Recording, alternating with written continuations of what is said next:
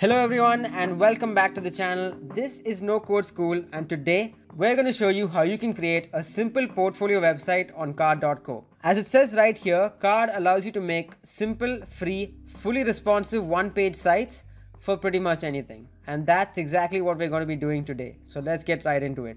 We start out by coming here to choose a starting point. And on this page we choose a blank canvas. There we go, there's our clear card canvas. On the top right here we have our options. We can add an element, undo, redo, preview, toggle between mobile and desktop view, and a publish button. Now for the purposes of our tutorial here today, we're going to be trying to emulate this card design and we're going to adapt it and make a no code school portfolio. So let's get started. So as you can see in our reference here, the background has been changed to an image. So let's go in and add that really quickly. Let's choose our background, make it an image and upload it. I have a similar background saved here, so let's add that into the canvas.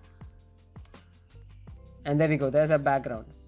We can take this text and delete it. We don't need the default text. Now what I'm going to be doing is adding these elements one by one and we'll work on the design afterwards. So our first element here is a profile picture or a display picture. So let's add that in real quick. We come up here and press the plus icon and choose image.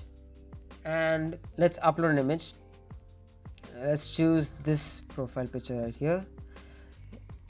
And accept. We can customize it later on. Next, what we need is two pieces of text. So let's add that real quick. We come up here, press the plus icon, plus text.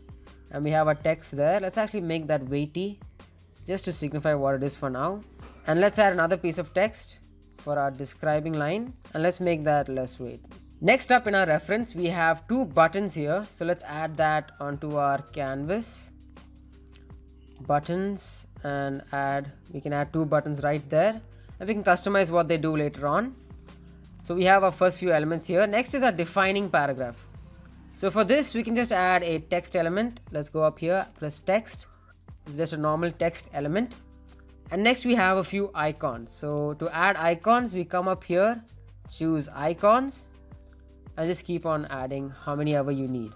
Add. There's 4 in our reference, so we'll keep 4 as well. And next up we have two links. Now the way to add links to your card is to come up here and add our text first. Now there's a certain way in which you make your text into a hyperlink in card and is given right here. We put our link text in square brackets and the URL in normal brackets. So let's say we want this to be a link. We just put square brackets around it. And in normal brackets, let's say we want to go www.youtube.com. And that makes our text into a link. And we have 2 of those. So what we can do is just duplicate it. There we go, 2 links. And there we have it. All the elements that are here in the reference card have now been added to our canvas. And now we can start designing them and changing their appearance. So let's start with our profile picture here. We go up here to appearance and we can change the size of it. Let's make it smaller. The height can remain what it was. Position center makes sense. Shape, let's make it a circle. There we go. Now our text says no code school. And let's make it slightly bigger and change the font to, let's say, Arimo. Arimo is not a bad font. Now let's change our tagline to say educating the public.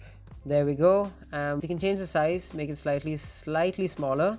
And there we have our tagline, educating the public. And now we can move on to our buttons here. Over here in our reference, we can see the buttons are made rectangular. Let's change our buttons to say something else. And we can change the URL to navigate to our channel here. There we go. And on other button, we can change it to, let's say, and we can make it navigate to our Twitter page. There we go. Now in appearance, we can change it so that it's an outline, just like our reference here. And we can give it an icon as well. Let's change the text color to black. And the width and height all seem okay. Icon size and round the corners, of course. You can change the thickness of our boundaries and the font we can make it Arimo like the rest of it. There we go. And we can change these icons to match what the text says. So for this one, we can choose a YouTube icon. Just scroll down here, YouTube. And for the next one, we can change it to a Twitter icon, I believe. So just scroll down, Twitter, there we go. Okay, so that's our buttons. And next is our paragraph. So I'll just type out a defining paragraph here. Okay, so there's our paragraph. We can change its appearance. We can make it slightly bigger. And the weight of it seems fine. Next is our icons here. Let's change this first icon here to a YouTube one. There we go. And we can add a Twitter one as well. And for another one, let's say Yelp. Just adding a few random icons here to fill out the space. And for the last one, let's say a message button. So we've set the icons here. We can change the color, and let's go to appearance here. And in our reference, we can see the icons have a similar style to the buttons on top. So let's change it to reflect that. We can make it an outline, and the outline can be black, and the shape is a circle. And there we go. That's similar to our reference here. And next up, we have these two links that we can change up the text of. Let's say this first link goes to our YouTube channel again. For now, it just goes to youtube.com. And our next text, we can make it to our, there we go. That's how links work. And we have two links just like that. So our general structure is similar to our reference right here. Now all that's left to do is a little bit of resizing to make it similar. Let me just carry that out right now. As you can see here, these three elements are farther apart than they need to be. So comparing with the reference, this text can be slightly larger. There we go. And these two texts here can be closer to each other. So what we do for that is we can come up to our page settings and we can change the spacing here. There we go. And now we can see in our reference, our text element has slightly more space below and above it. So we can change that here. Click our text element and go to appearance and change up the margin size. There we go. Similar to our text here. And let's change the spacing of our links here as well.